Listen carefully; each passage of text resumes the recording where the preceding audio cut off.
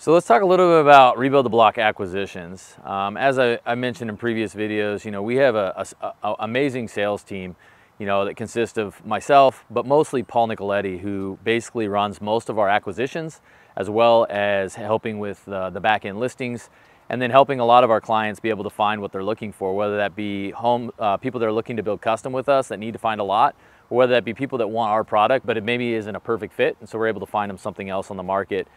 Typically new construction is our forte, but Paul works with a lot of our clients all over the valley. But this specific house that we're sitting in front of is our Monterosa project.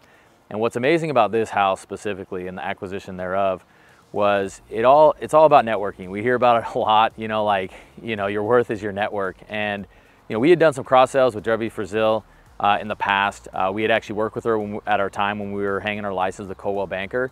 And so she had had some of her clients buy some of our new product quite a few years ago, and we just established this great rapport with Debbie. We've had multiple cross sales with her, and when this property came up, she had this client that had been renting this property out for over a decade, and the property was pretty dilapidated. The same client had been in here for 10, 12 years, and she needed to be able to sell to a group without having showings, without having any of those things that you would typically have with something that you would list on the MLS. And so she mentioned it to us. We came over, we took a quick peek at it, realized that it was right down our alley. And so we were able to put a deal together before it even hit the market. But more importantly, it filled a gap and a need for this specific owner.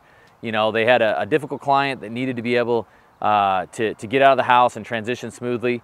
And so we gave them a long close to be able to get the vacancy in place and ultimately made it a smooth transaction for everyone involved. We're really excited about this project. We're really excited about Debbie and the relationship that we have with her and other agents across the valley that bring us some of the best land deals that we've found.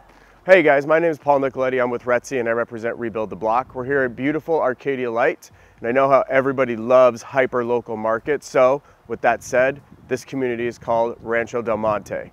What I love about this community, not only do we have an awesome footprint here, Nathan with Rebuild the Block has built over 13 homes in this neighborhood, is we have a very, very familiar face in the neighborhood. I love, particularly here, is all the things that you can do just outside of going to parks. There's all new coffee shops that opened up over here. We have SIP, they've been here for quite a while. Black Rifle Coffee Company just opened down the street, which is one of my favorites.